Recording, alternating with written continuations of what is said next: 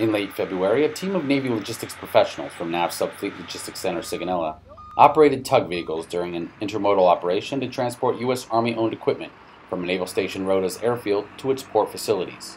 Their role was to ensure proper handling of essential warfighting equipment from the airfield to the pier, a distance of about 1.5 miles.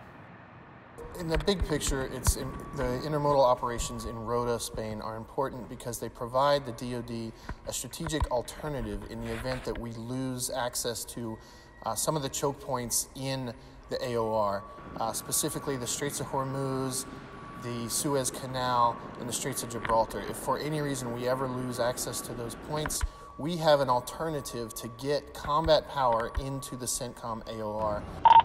We're exiting the airfield now.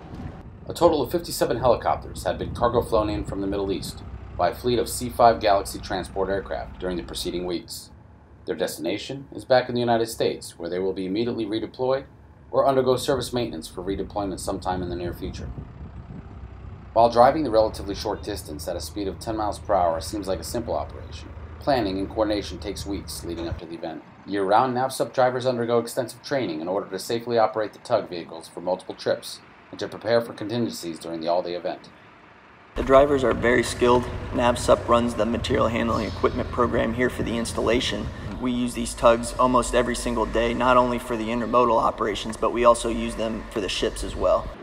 To successfully perform intermodal operations involving the transportation of dozens of military aircraft, NAVSUB personnel work closely with a number of agencies, including the Defense Logistics Agency, the U.S. Air Force, Army, Navy, and Spanish port operations and security personnel to ensure the helicopters reach their destination.